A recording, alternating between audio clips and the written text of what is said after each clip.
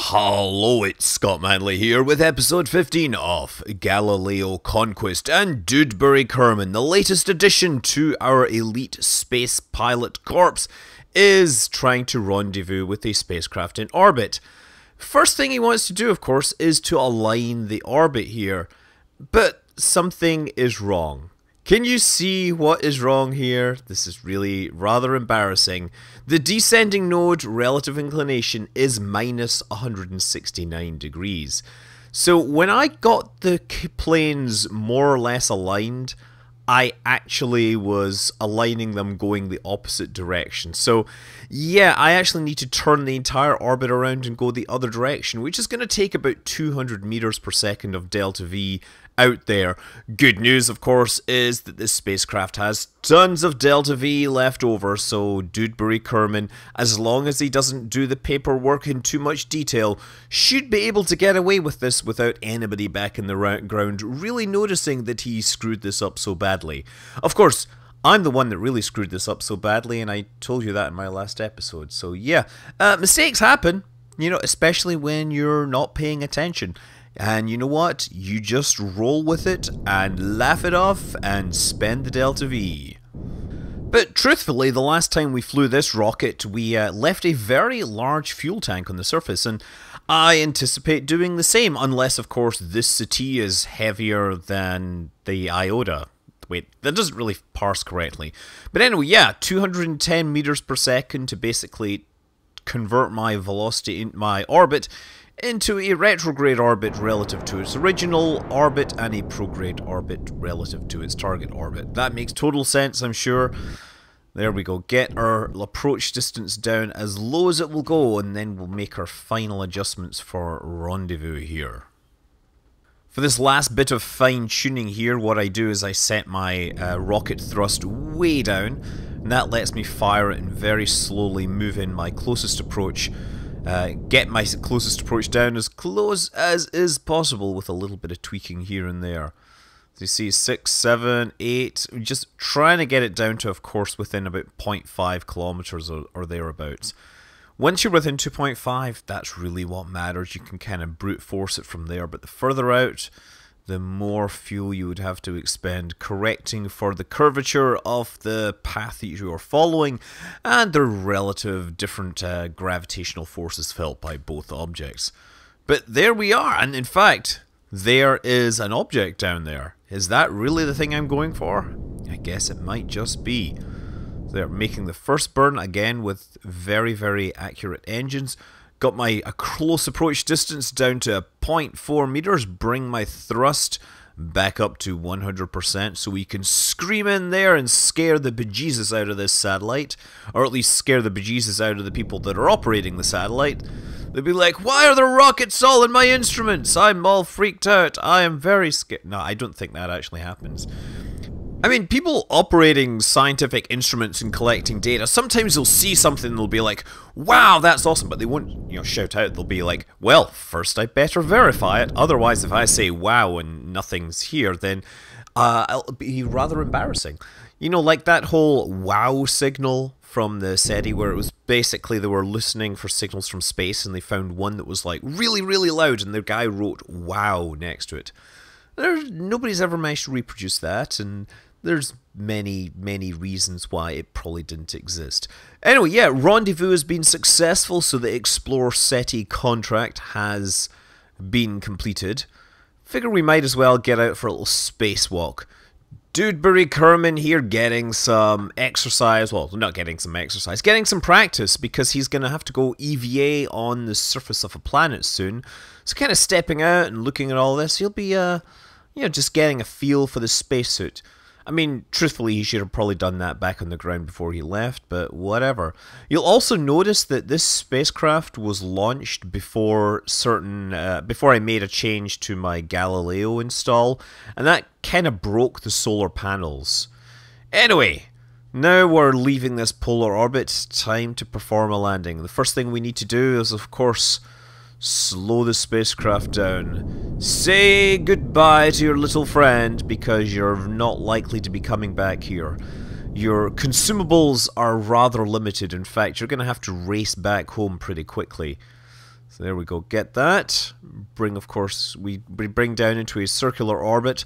And I want to land as close to the equator as possible because landing close to the equator simplifies the return maneuvering so that you don't have to worry about inclination changes or things like that.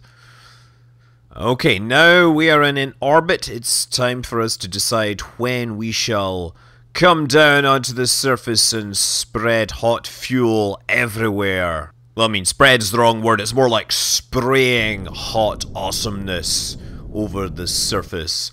So yeah, aiming for the equator. You'll see that I dropped the landing site kind of north of it, but once we get closer we'll fire these engines. I mean, we're moving like 300 meters per second, 400 meters per second, so this has less gravity than the moon by the looks of things. Down below 10 kilometers here. Remember that altitude is relative to global sea level, whereas the altitude for the terrain, or relative to the terrain, is listed in my flight engineer window up there. So yeah, just slowing down a whole lot now. Look at our longitude and latitude. We're pretty close to the equator here. Within 4.5 degrees. We are over the Midlands biome, which is about as average as possible.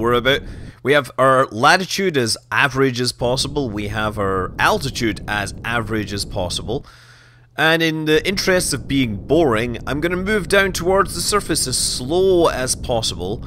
And now, I figure since there is a chance I will be returning here, I have spare fuel. If I put it down very, very carefully, you never know, it might actually be useful for something. I mean, it certainly won't be useful if it explodes on the surface. So the trick here is to move down towards the surface very, very gently. 40 meters, that's 35, 30, 25, look at my velocity here, very slowly. I mean, we're obviously burning a lot of fuel landing this. That's 20 meters up. I think, there, okay, fire that, and we're out of here. Excellent. A little bit of boost upwards to move me clear of where that is. It does not appear to be rolling up or downhill, which is good based on previous experiences. But Doodberry Kerman becomes the second Kerbal astronaut to land on a surface beyond the surface of Gale. Just looking at it from a few meters up, it isn't so bad. It's oddly familiar to cotton candy. The grammar on that is a little odd, but I will allow it, because after all they are Kerbals. Okay, although the place looks like cotton candy from afar, remembering what everywhere else looks like bursts your bubble. So that's the crew report. How about the surface sample? Get down there. I mean, I could do a surface sample from all the way up there, but it would look weird. The soft color soil crumbles easily and finds a place in a sample jar. I don't think they actually sent sample jars to the moon. They sent bags and things like that, but jars made of glass would have been very heavy, so they used like sample bags instead. So let's, yeah, we've got the sample, so what we should do, you know what? I realized that this giant fuel tank here sitting with explosive fuel, that is clearly a navigation hazard, and it would not be right for Doodberry Kerman to, you know, leave this here without a warning to everyone. So we're going to put a flag down just to let the world know that there is this giant fuel tank here. Warning! Giant fuel tanks crossing. Take care. Do not hit them. No, come on, be serious. There's a fuel tank here, and you should be extra careful not to hit it. Anyway, Doodberry is basically kind of stretched thin in terms of his habitation resources. He's going to have to get back to Gale very quickly, but I espy a nice, cool, big, awesome rock out there. In that fact, that could also be considered a navigation hazard, so I think we're contractually required to place a warning flag here just to let everyone know about the giant rock here. Warning! According to OSHA requirements, this is a big rock, and it's potentially very heavy.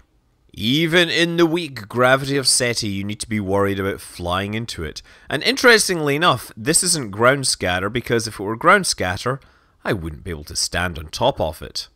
It is the same biome and all that. It's not like there's a special biome for these rocks. Anyway, time to jump on board my little trusty spacecraft and start heading homewards as quickly as my rocket engines will help me. So we're literally going to be burning straight towards the planet Gale right now. Just need to make sure we get up enough of a lateral velocity before we start falling back.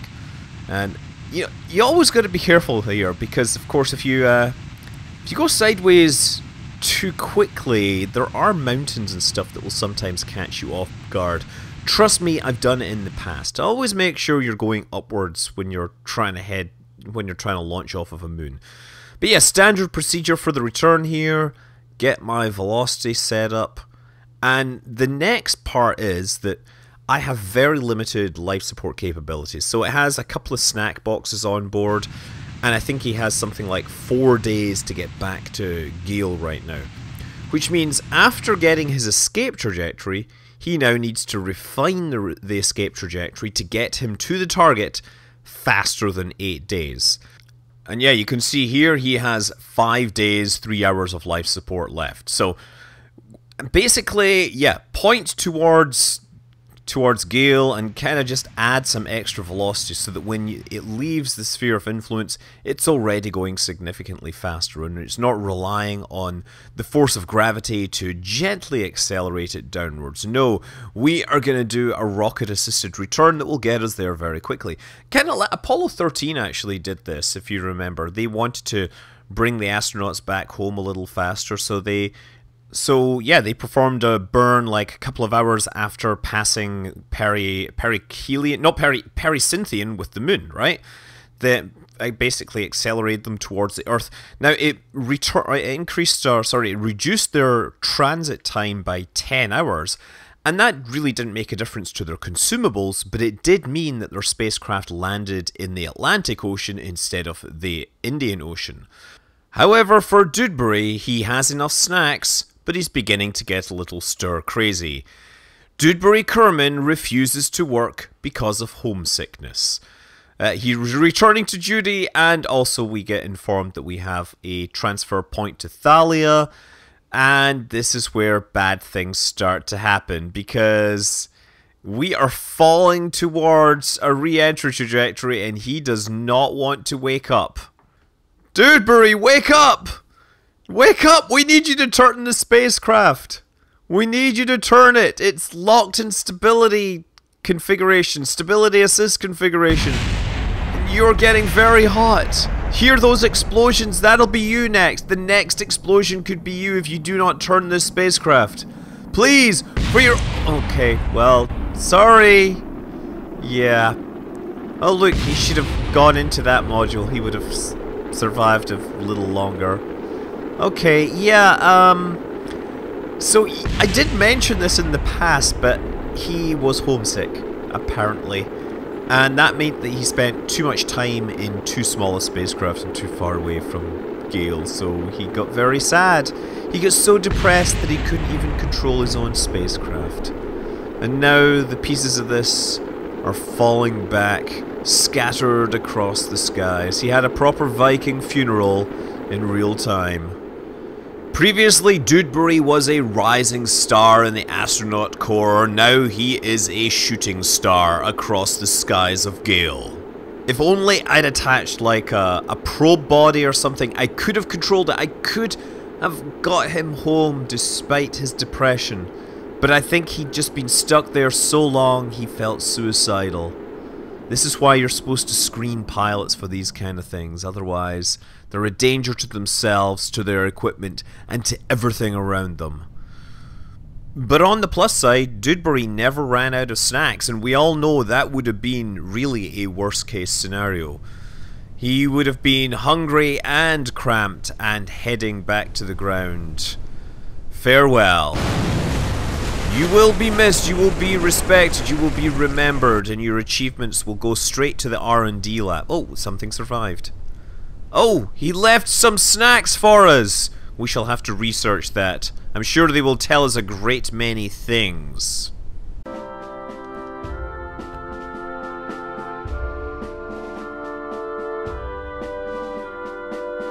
Well, we don't have much time because we gotta get on that launch window for Thalia, the transfer window. So we take a slightly modified version of the spacecraft we sent out previously. The only difference is that we now have some new sensor systems on it for looking for fuel, resources, or that kind of stuff. So it is just basically the same spacecraft, just slightly modified. It's a sister ship, so let us call this one Sister Assumpta. If you ever need to give things up for Lent, apparently a Sister Assumpta is the expert, the person to call. Again, that is a cryptic reference to Father Ted. Actually, if you know Father Ted, it's not cryptic at all. What's the word cryptic? It's just something you don't know if you've never watched it. Okay, let's get rid of this fairing here because we're going to need those solar panels. And we're going to... Oh yeah, I should have probably checked this design, but apparently my solar panels are clicking through my antenna. Whatever. The game isn't checking collisions for me. It'll let me get away with it. Finally, we have this stage in orbit. The first stage will fall back to the planet on its own. And you'll see the new hardware here, which is designed to look for fuel deposits, ore deposits, carbonite, all that stuff will be scanned for by this giant dish. Moving that to the front, of course, necessitated moving the antennas to the side so that we kind of kept a somewhat balanced design. Thalia is the second planet out from the Sun in the Galileo system. It appears that there may be a moon here, but I haven't been able to resolve sufficient details with my telescope. As such, the spacecraft will help unlock the mysteries. It'll be an interesting question as to which body I orbit first. Do I orbit the planet or do I orbit the moon? We'll have to take a guess at that once we get in close, but that will take hundreds of days to get there. Right now we have we're going to have many other missions in the meantime, and of course we're also going to have several other launch windows, and we're going to have to send those off long before we start getting space probes to planets there. So yeah, we have our maneuver set up, we have our orientation set up, we just have to wait for the time to set up. There we go, beautiful sunrise over the plains or the mountains or the green squiggly... what is it? That looks like fingerprints or like... Oh no, it looks like scabs. That's what it looks like. Man, I thought that planet looked pretty. Now it is in my head that those look like scabs. Or maybe that's the space probe just becoming self-aware and looking back. Maybe we trained this probe with AI and to get it to go, we have to convince it that the planet that it came from is terrible. So it's like, no, those aren't beautiful land masses. Those are scabs. You want to go on this mission. I know you're afraid, but you really don't want to be orbiting a planet that looks like this. You could get all sorts of space probe diseases from that. So no, you want to have that incentive to go into deep space. Look, I'm not saying that's how these artificially intelligent probes go. I'm just saying there will be some point in the future where you have to make arguments like that with super intelligent, socially aware AI. So that's our escape vector, and now we need to set up our next maneuver here. So I'm just going to basically adjust the maneuver here. It's inefficient, but again, extra delta V, we're probably quite capable of getting to it and getting into orbit and investigating everything with our fuel reserves we have. We're a little heavier because we had to add some more instruments, but I think this is going to work. So yeah, I just need that little course correct node there, and then we can set the time, we can set the alarm clock to that, and then finally, having done all the work, we can spend a few moments at the end of the episode admiring the planet Gale as we slip its bonds of gravity, slip the chains of gravity, and float off into deep space, headed for new shores, new territories, new discoveries. But of course we will have to find out about those in future episodes. Until then, I'm Scott Manley. Fly safe.